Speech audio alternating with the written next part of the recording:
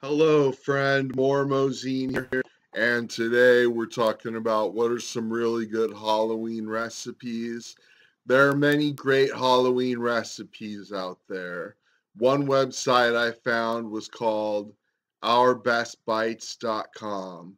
One recipe is called Mommy Doggies. This is a childhood favorite and always the most popular of our Halloween spreads. Cut crescent roll dough into thin strips and wrap around the hot dogs. Bake according to crescent package directions and use ketchup or mustard for eyes. I cut my hot dogs in half to make them bite size. Another recipe is called Monster Jaws.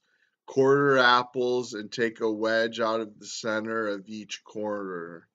Dunk them in water with a little lemon juice to prevent browning. Use slivered almonds for teeth. I toast mine for color and taste. Eyes are optional. I stuck pretzel rods in and attached candy eyes with peanut butter. And another recipe is called Bones and Blood. Use breadstick dough and cut into strips. Use scissors to snip the ends into two pieces and roll them down to make the bone shape. Dip in bloody marinara. For extra flavor, sprinkle with garlic and parmesan. One of my favorites is called Cheesy Fingers. Super kid friendly. Who doesn't love string cheese? Again, I cut them into a half and make them kid size. Use the flat side of the knife to make the knuckle marks and attach slivered almonds with a dab of cream cheese for the nails. I also used a knife to shave off just a bit of the cheese at an angle before attaching the almond. Another one of my favorite recipes is worms in mud, where you use chocolate pudding made at home or store-bought. Put jelly worms in there. Pumpkin Sammy's sounds really easy. It is essentially a sandwich with the cookie cutter used. This is a great staple for a Halloween party spread because it pleases both kids and adults and is something with substance. Use Halloween cookie cutters to cut your bread.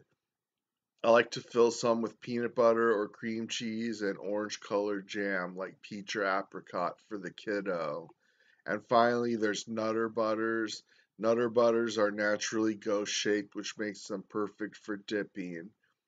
Give them a bath in some almond bark and put on a couple of mini chocolate chips for eyes.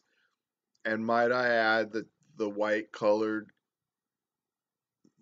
chocolate covered Nutter Butters taste really good. No matter what you choose as your food for Halloween, remember to make it fun and engaging for you and your guests. You want them to have an opportunity to see the magic in this world, the beauty and wonderfulness of the mundane things we take for granted. Whether that is chocolate or bread, it is up to you. Happy Halloween. And thanks so much for watching. Please thumbs up or thumbs down, comment, and subscribe, and click the link in the description. Thanks so much.